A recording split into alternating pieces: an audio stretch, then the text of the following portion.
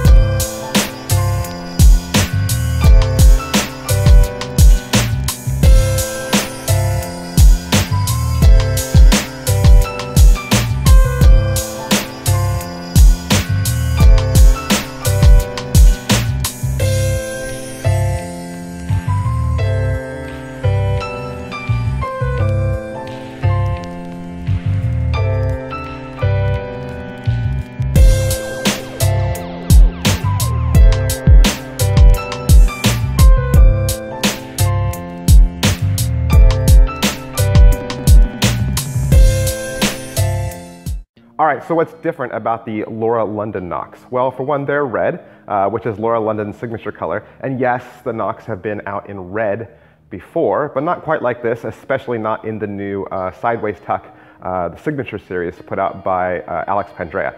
You might remember Alex Pandrea started this with his own signature series, and then there's been a couple more since then.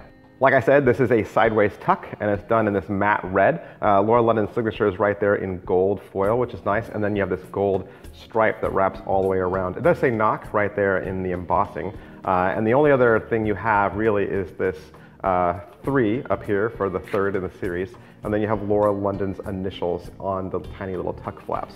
There's some ad copy on the bottom about the blue crown, and that is pretty much it for the tuck case. Let's take a look at these cards.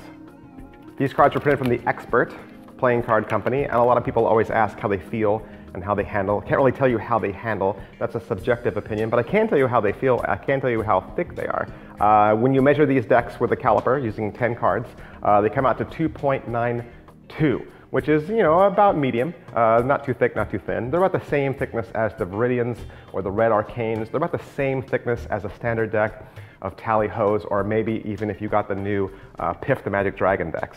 And just so you know, 2.92 is a slightly thinner stock than previous NOC releases. The deck is also traditionally cut. Also, when you get this deck out of the box, one of the first things you might notice is it's not in new deck order. It's actually in a deck stack. Laura London did drop some hints that it had to do with a poker effect. And I think if you look through the cards, you'll see that the court cards are all grouped together, and then there's some spot cards that are grouped together, but I don't think she's alluded as to what that trick would be. Also on the back design, you're gonna notice it's not exactly the same as other NOCs previous. They've added a nice thin black border to this blood red back design, which is a darker shade than the previous red deck, so you can't really compare the two reds. This one's a little darker. The black line is also very special because it allows this deck to be fully marked. Yes, fully marked. With this deck, you're going to get your standard NOC jokers, which is simply a star, a black star in the center, and it does say joker in the 2 corners. The pips and indice cards are all completely normal, completely standard, instantly recognizable to anyone. And the court cards are all custom drawn by Thomas Lavity. There are some new faces in there, as well as some familiar ones. They're going to be very reminiscent of the Daniel Madison courts. All right, so that is my review of the new Laura London Red Signature Series NOCs from the Blue Crown. As always, I want to thank RarePlayingCards.com for providing this deck for me so that I could do the review for you. And if you would like to purchase this deck for yourself, you can find it at RarePlayingCards.com in the link below. Thanks, bye.